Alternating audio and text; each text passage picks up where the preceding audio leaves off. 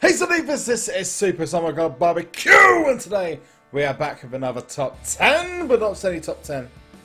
We're going to talk about the top 10 that you have been requesting the most. Yes, literally I'm looking 20-25 comments per video, per top 10, where you are requesting from me the ultimate top 10 list of the best looking cards in WWE SuperCard from the beginning of Season 1 all the way to now, the rarest cards in the game to the not so rare cards in the game. And this list has got quite a lot of very special cards in it, some of which I'm sure that you have got, some which you wish you'd got, and some which are no longer available in the game, and some which are still available to get right now. So I hope you will enjoy this. Let me know what you think about this in the comment section below. If you've got your own top 10 or if you've got your own top favorite card, let me know what it is in the comment section below. And don't forget to hit the like button if you like what you see. If you can hit it with a pedigree as hard as you freaking possibly can, that'd be amazing. And don't forget to subscribe whilst you're there as well. Let's get into it right now. Countdown from top 10, 10 to number 1. Let's go. Now before we start this top 10, it is probably best to mention that this is based off of mostly opinion.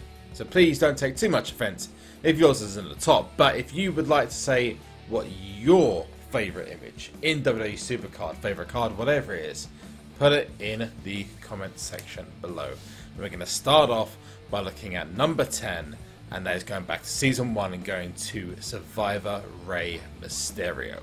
Now this card it signified Rey Mysterio in 1. It's not the card, however, because the card was crazily overpowered and a very, very good one at that.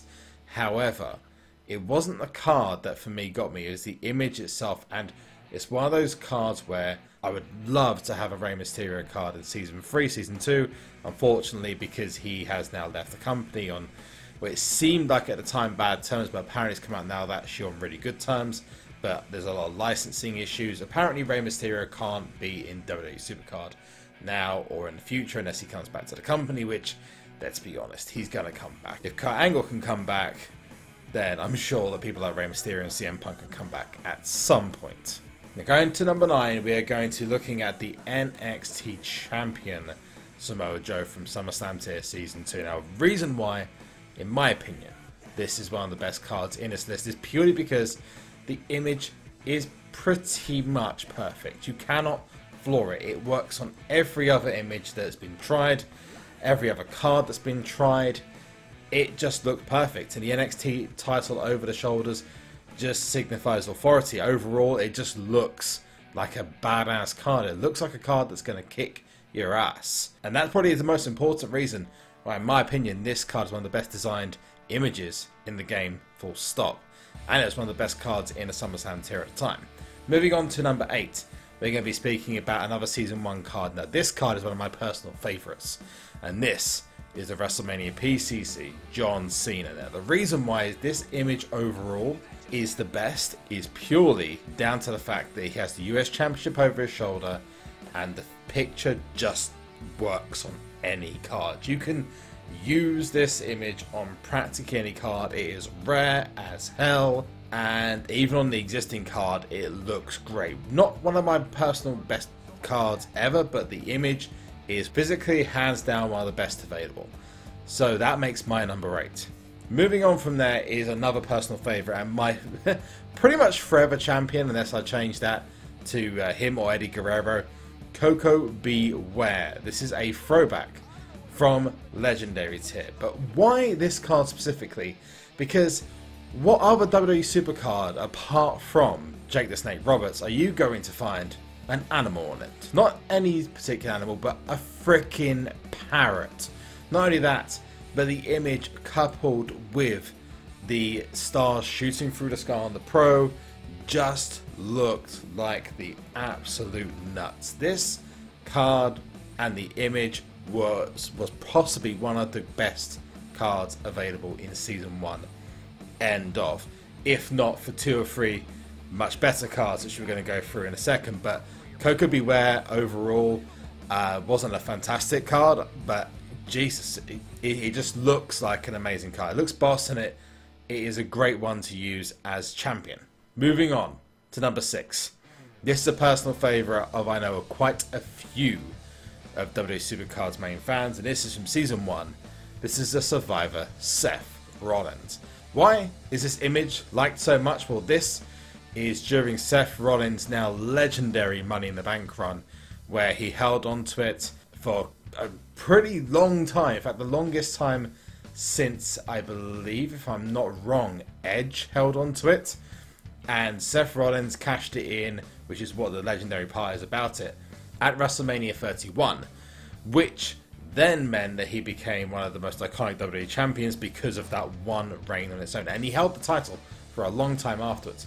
But people love this image because it's one of the only ones holding the Money in the Bank briefcase. In this picture, he looks like his old self, quite conniving, the backstabber of the Shield, the guy who destroyed the Shield. He just looks, just overall, one of the best cards that's physically available in the game. He just fits every image. You can put him on any single card, and this image looks boss.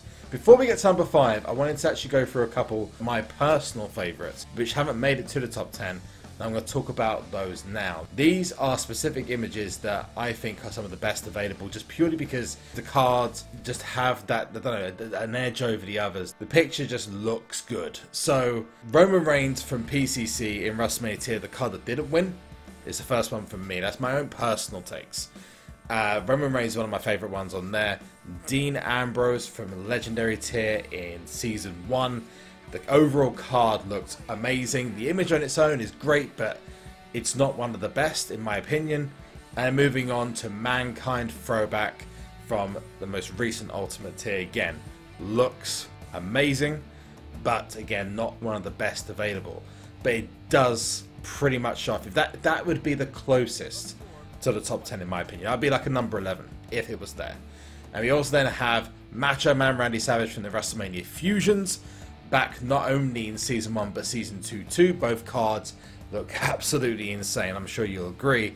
And then we have my favourite Triple H image ever, which is this one here, WrestleMania Fusions Season 1.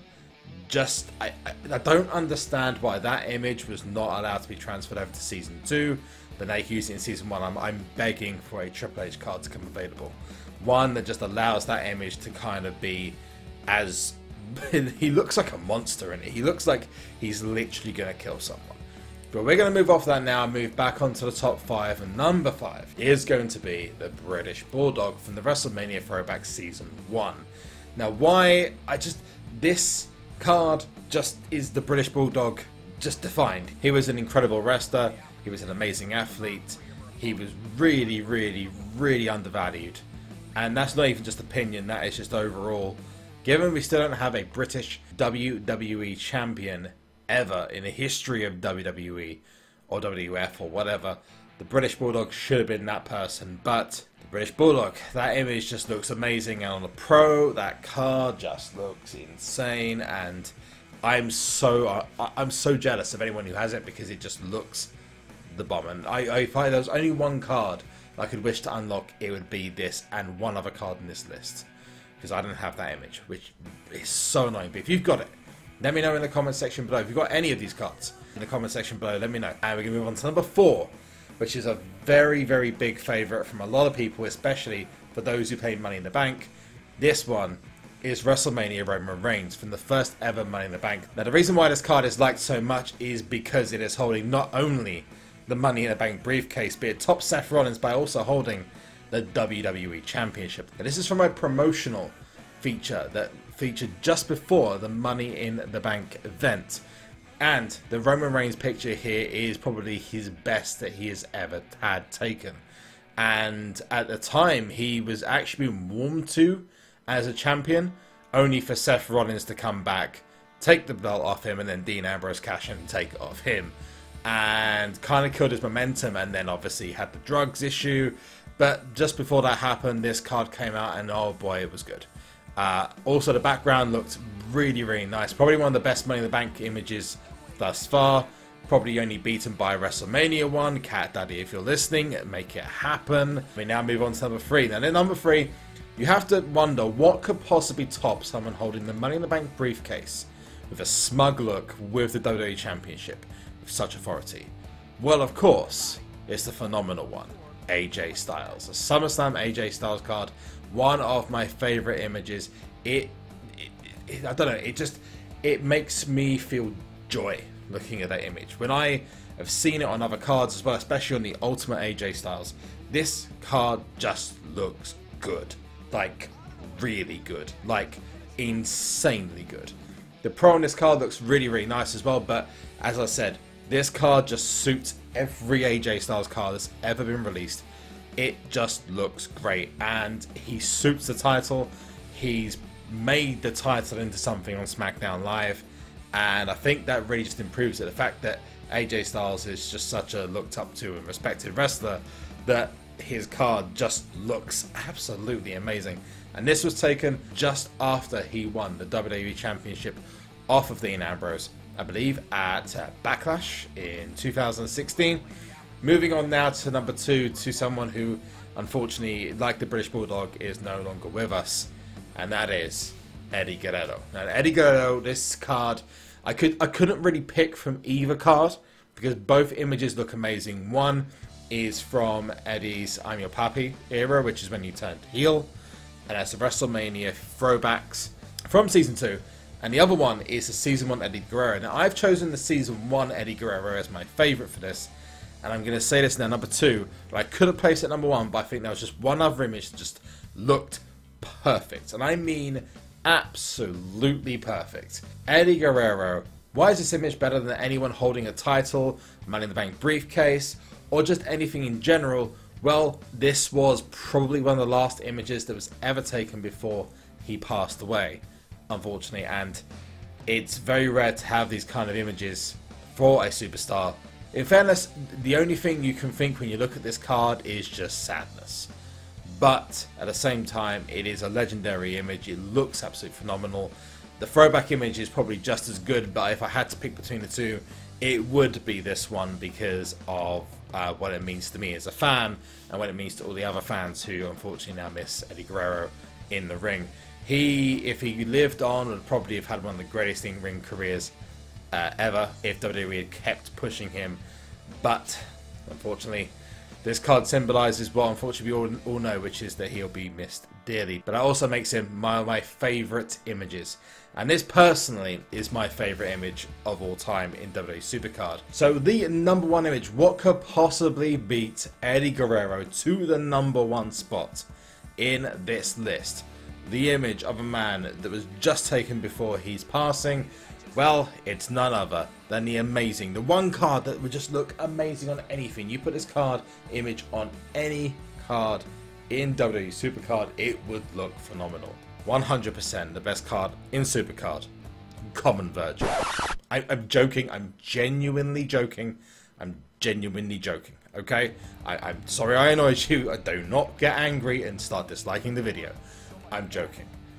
That's not the best card. My opinion, it is Bret the Hitman Hart Season 1 WrestleMania card. Why? Because this card would just image, the card would look great anywhere. It suits the card, it suits the image suits every card in the game. It would just look perfect on anything. You could plaster it, you could put it on the worst card in the game and it will make it look great. That I cannot say about every other image on this list, and that is why for me, this Bret the Hitman Hart from Season 1 of WrestleMania tier, the first pro scorer in that tier, it just defines Bret the Hitman Hart from his glory days. It just says Bret the Hitman Hart, it just looks great, and that's why it's my number 1. Let me know what your top 10, or if you've got any personal favourites, in the comment section and below. If you disagree or agree with any of my lists, the idea is this is a personal opinion matched with what I believe most people prefer in the game as their best images. But if you do agree with those, or you want to see more WWE SuperCard top 10s, go and check out the link that is going to pop up just on the left hand side right now. And also don't forget to check out any of my other WWE SuperCard content by looking at the bottom left hand side. On the right hand side is going to be my most recent upload. Go and check that, and also don't forget to subscribe using the little circle widget that's going to pop up on the screen. And I'll see you guys later. Remember to hit up my description for details to Twitter, Twitch, Instagram and Facebook. Go follow and like on all those pages. And one last thing, and that is to Sunny!